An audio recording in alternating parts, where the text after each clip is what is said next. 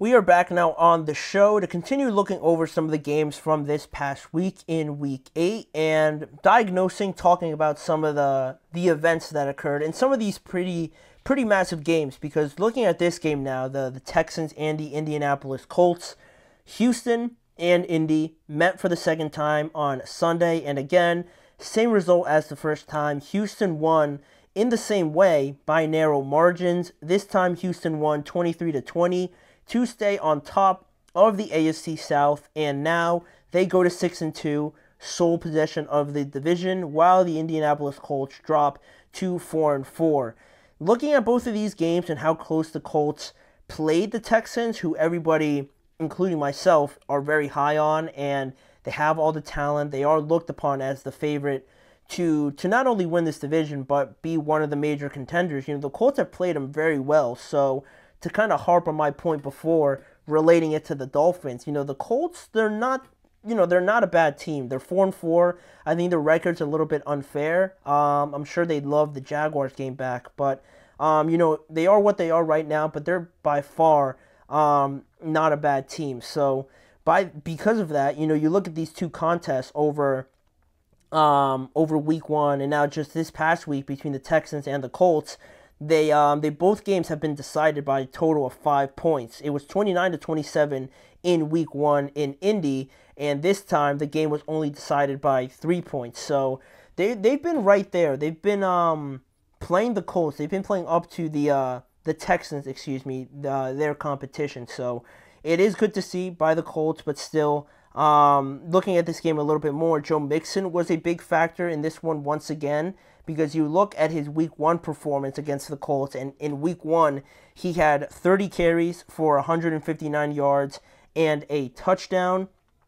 And now this time around, similarly, he had such a big impact. He had 25 carries, 102 yards, and a touchdown. He's the first player in NFL history to have at least 100 yards rushing and a touchdown rushing as well in 4 of his first 5 games with a new team. So I think it's fair to say that the acquisition of Joe Mixon has been one of, if not the most important, certainly for the Texans, but one of the most impactful ones for just the entire NFL, for all the transactions and additions we've seen.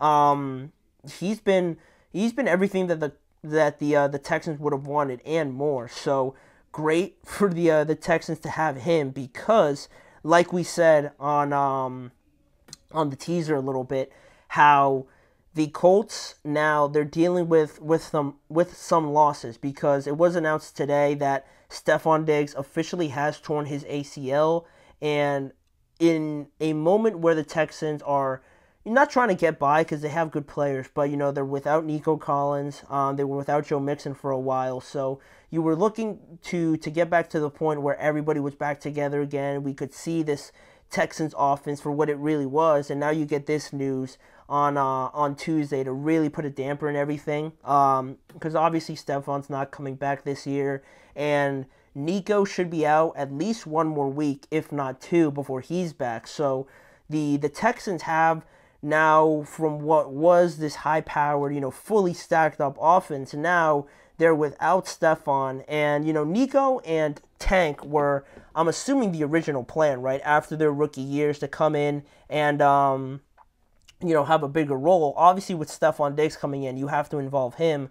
So Tank Dell hasn't really been as involved as I would have liked or expected, but maybe now this is an opportunity for him. He scored in this game as well, and this could be yet another opening for him to kind of step into this limelight and take that jump like Nico Collins did just last year. I'm still waiting for that jump from Tank Dell, so hopefully he could take advantage of this opportunity now to get more targets, but certainly a bad piece of news for the Texans, for Stephon Diggs too, which he seemed uber motivated this year to kind of go out there and prove a point on a new team, and kind of be on a really good contending team also, right? But unfortunately, he tears his ACL, so he will not be back for the Texans. And also, how that affects free agency a little bit, because he isn't guaranteed to stay there. So how that all plans out will be something, to talk about later on. But on this game and looking at the performances, CJ Stroud had a bounce back game from last week where he only threw for like 86 yards. This time he threw for 285, a touchdown, and had a quarterback rating of 99. Joe Mixon, I already read out his stats. He had an exceptional game. Stephon Diggs led all receivers with 5 receptions and 81 yards. Tank Dell had the touchdown in the game, 4 receptions for 35 yards as well. Whereas the Colts, for as tight as the game was, they had some pretty good showings. Jonathan Taylor coming back off an injury, he had an amazing game, 20 carries, 105 yards, and a touchdown.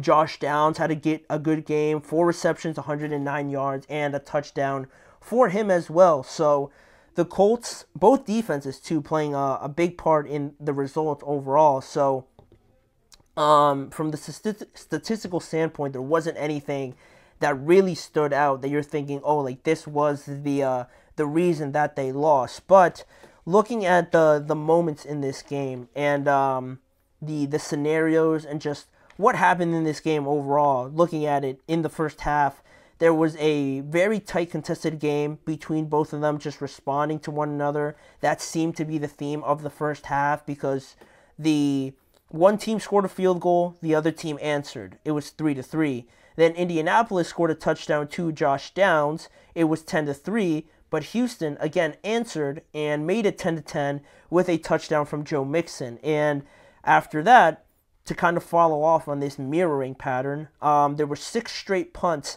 combined by both of these teams after the score was 10-10.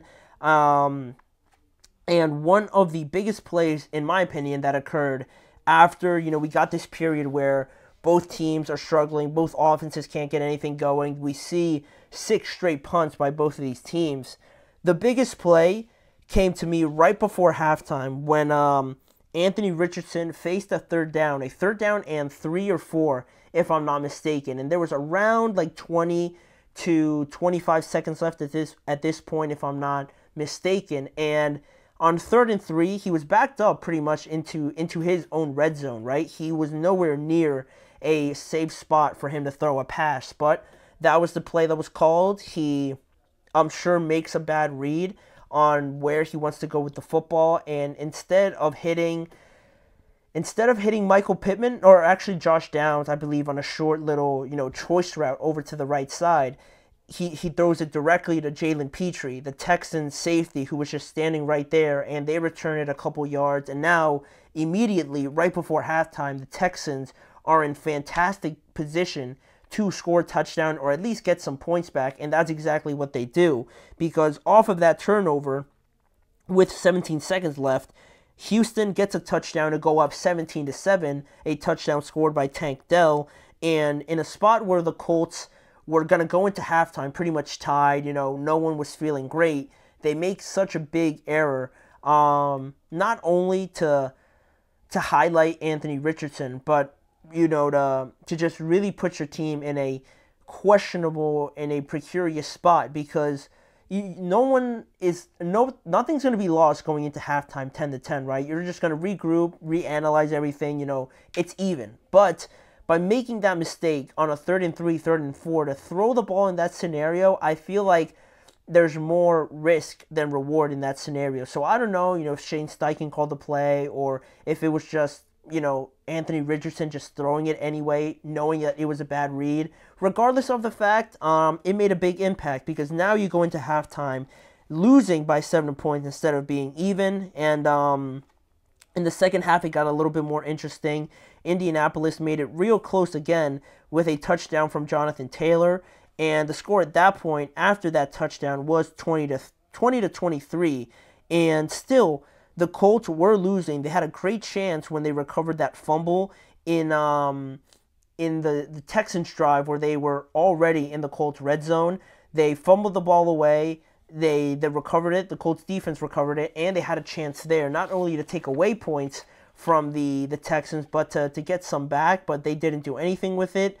But even still, the the Colts had a chance in this game to only need a field goal because they forced the Texans to punt again. So Indianapolis was going to have the ball last. They only needed a field goal, and there were still 54 seconds left. But ultimately, nothing really came about this drive, and they even couldn't get the Hail Mary off because I believe it was Danielle Hunter who came in and sacked Anthony Richardson again, or it was somebody getting to him before he can unload the Hail Mary ball. So yeah, the Colts lose a pretty big game here, 23-20, and Anthony Richardson's struggles do kind of shine a little bit here because at one point in the first half, I think he was like 2 for 15 or something like that, which, we're not going to get into the whole Anthony Richardson situation on whether or not, he's looking like a bust or anything like that. I think it's still way too early. He's only played still like a handful of games in his rookie year, which he missed most of, and even into this year as well. The Colts, drafted him for his high upside, his potential, right?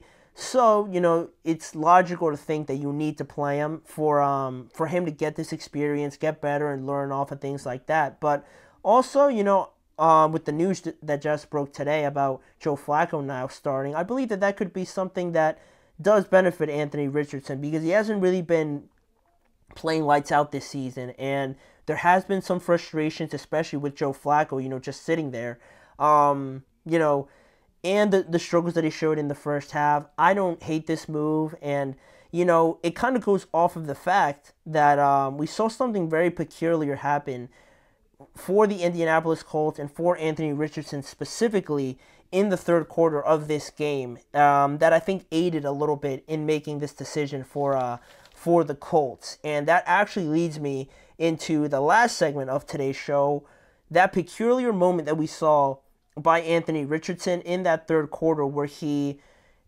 essentially tapped himself out of the game for whatever reason. If you guys weren't aware of it, we're going to touch on it. I'll give you my thoughts on it, and also we're going to determine if it's something that is significant enough to kind of make this a story out of, or whether or not people are just overblowing this situation. So we're going to answer that question. What did Anthony Richardson do that has everybody talking? We're going to answer that question when we return in just a few seconds.